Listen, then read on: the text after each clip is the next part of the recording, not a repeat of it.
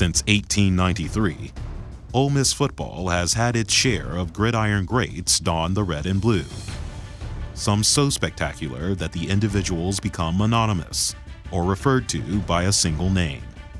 Rebel fans might have a few that come to mind. Takes the snap, here comes pressure, the give to Deuce. Deuce in the backfield, breaks the tackle, turns to the outside. The give to Deuce, Deuce right hit, breaks in the player at the 20. And he's got the first down, breaks the tackle to the 40. Deuce is loose. Deuce for 6. Deuce at quarterback. He's doing it all tonight. He will score. The 20, the 10, 5. Yes, my friends, the Deuce is loose. Although it seems only natural to see Deuce McAllister running with the pigskin, football wasn't his only love at an early age. I was always a pretty good athlete, you know, whether it was soccer, baseball, basketball, I ran track, so whatever season it was, that's kind of the sport I played. I played every other sport up until my senior year, you know, up until I graduated from high school. I want to say somewhat I may have been under the radar, but, you know, some coaches saw me as a safety, some coaches saw me as a linebacker, you know, and so I've always felt like that if I could get the ball, if I could touch the ball, I could do something special with it, and so that was my goal my senior year. And so when you read the paper and you see, you know, the top player, Terrence Metcalf, he was Danny Dozen, he's an All-American, Parade All-American. You see Romero Miller, Parade All-American, he's a Dandy Dozen top player. You have all of these great receivers that want to come and play with Romero as the quarterback, and I see one guy, Terrence Metcalf, who's an outstanding left tackle. I said, that's who I want to play with. You know, I can run behind that guy, and it all just started to come together in that way. Several freshmen have made an impact on this year's Ole Miss football team, and Kelvin Thomas gives us a special look at this special group. I came here, I'm a winner, I expect to win, and I think the guys who coming in, they expect to win too. I can't come in and slack up, be a slacker, red shirt, nothing like that. I feel like I needed to come in and play, get the job done. But I chose Ole Miss because it was close to home, and then because of Miller, Metcalf, and Lucas, and all the other guys that signed in. We're just trying to win, we're just trying to get better, we're just trying to win a national championship. One of the things that I always tried to take pride in, even as a freshman, probably didn't do it as well, but I wanted to know as much as the quarterback knew. And once you get that piece of it, once you get that part, the game is easy because it slows down for you. Deuce McAllister now is in the backfield, a 6'1", 190-pound freshman from Morton, Mississippi.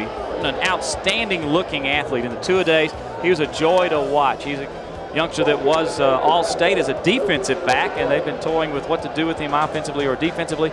It would take all of 2 games for the Rebel coaching staff to realize exactly where Deuce belonged.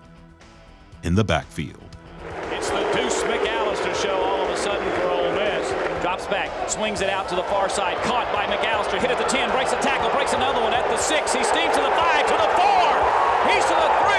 What a play by Deuce McAllister, he just would not go down. My freshman year, playing with John Avery, the thought process was, hey, look, John could, you know, he was going to soften the defense for me, and I would really pound the defense. And so that Motor City Bowl, that last drive, it may have been 9 plays, and on those 9 plays, I think I had 7 carries. Really, that was John handing it off, the baton to myself, and hey, look, kid, it's yours now. You know, it's time for you to take over. And, you know, that's kind of really what I felt, and I tried to just go out and make him proud. There's the snap, the give to Deuce over the top, touchdown, Ole Miss!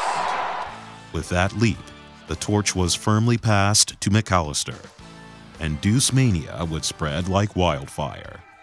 They call him Deuce, number 22. He's double trouble wearing red and blue. Deuce is loose, the Deuce is loose. When you talk football, everybody says he can do it all for the Ole Miss Rebs. Deuce is loose, the Deuce is loose. He'll beat you up the middle, he'll beat you around the end. You can feel the breeze, but you can't catch the wind.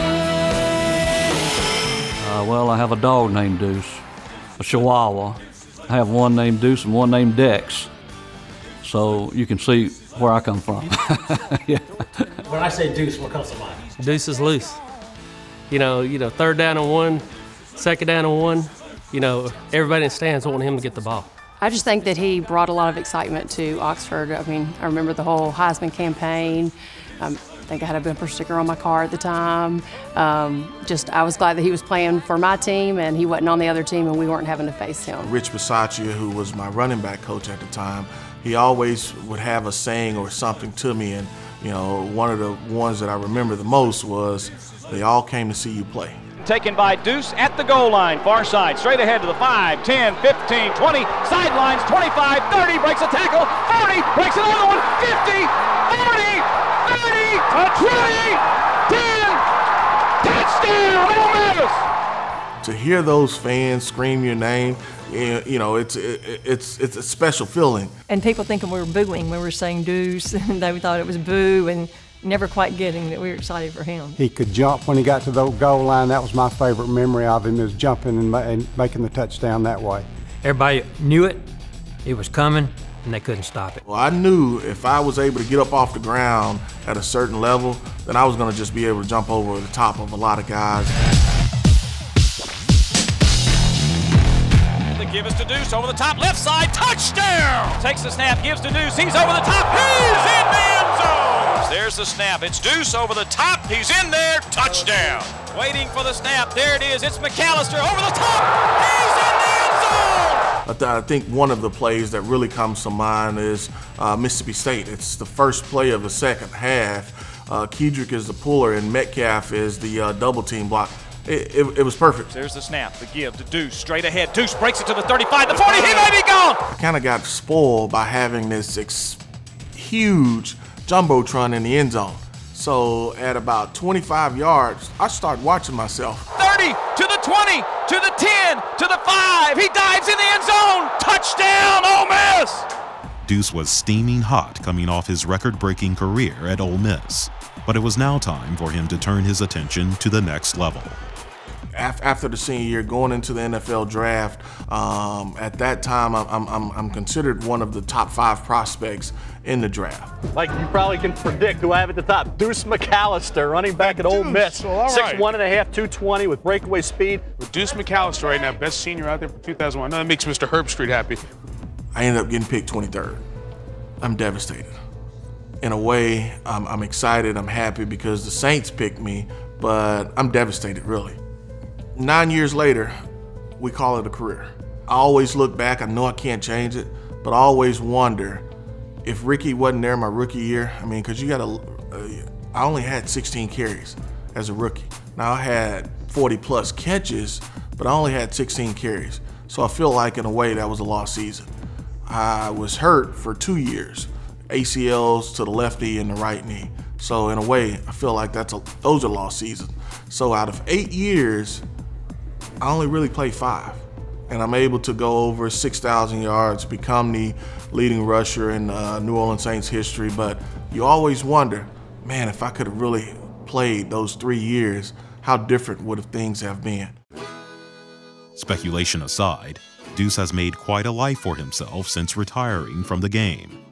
Restaurant owner, entrepreneur, philanthropist, not least of which, color commentator for, you guessed it, the New Orleans Saints.